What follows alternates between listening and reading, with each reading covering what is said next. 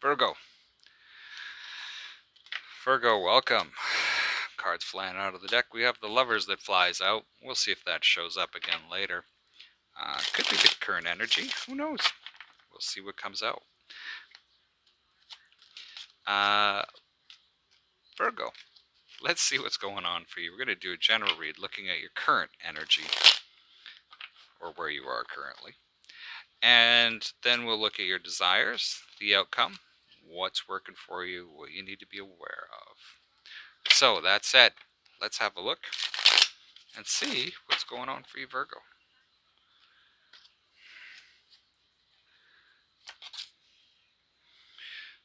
Wheel of Fortune. For some of you, this could be things are starting to move finally, new cycle beginning. We have the Death card, Scorpio energy. This is in your desire section. This is talking about major change. The Devil shows up, Capricorn energy, in the outcome. So maybe you're tying yourself down, maybe you're not really looking where you're going. Could be that some toxicity going on.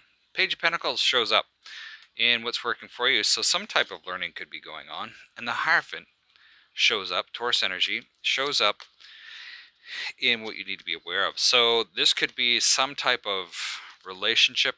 I get more something really institutional,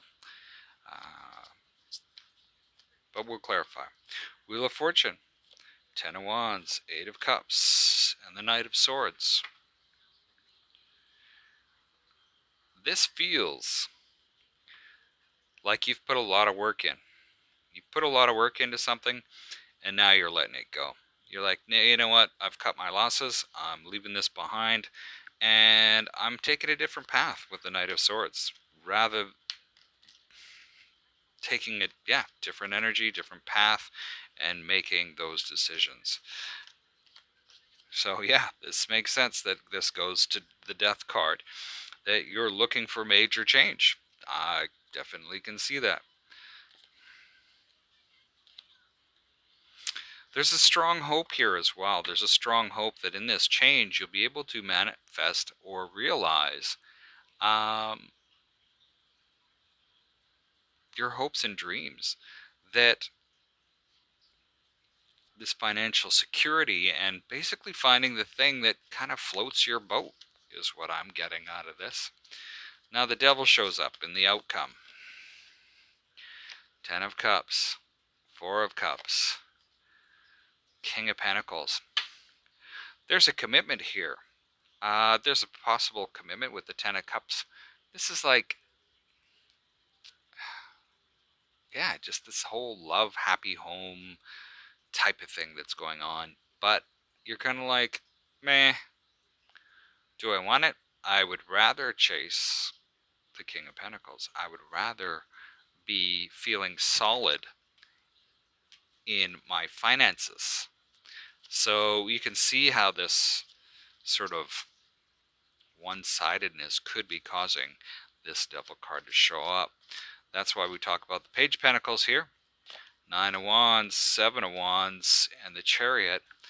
This is, to me, this is like learning that needs to be done. You haven't quite learned the lesson. You're still fighting the good fight, or fighting old beliefs, or fighting with old beliefs. And we have the Chariot that shows up. And this is like, yeah, you know, one of these days things are going to happen for me. One of these days. Once you choose that direction, this Chariot's got no reins, and it's kind of directionless. So in order to get these things to move, good swift kick in the hoo-hoo, or hoo-hiney, will get it going. The Hierophant shows up. Nine of Pentacles, Six of Wands, Five of Pentacles.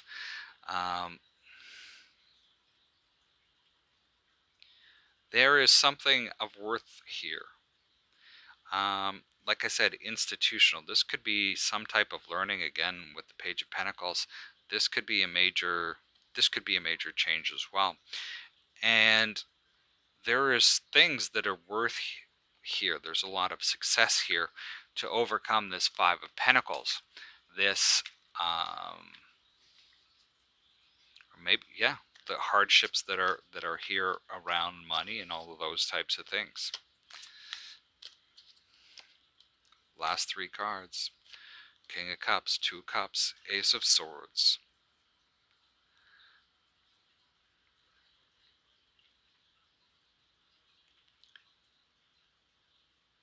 With the King of Cups, this is somebody that's very wise, very in control of their emotions, sometimes very creative, gets in tune with themselves very, very easily. And as you do that, there is the possibility of a relationship that comes in, a very connected relationship. I don't know how to I don't have the term in my head right now. Sometimes I can't find the words due to what's going on in my own brain.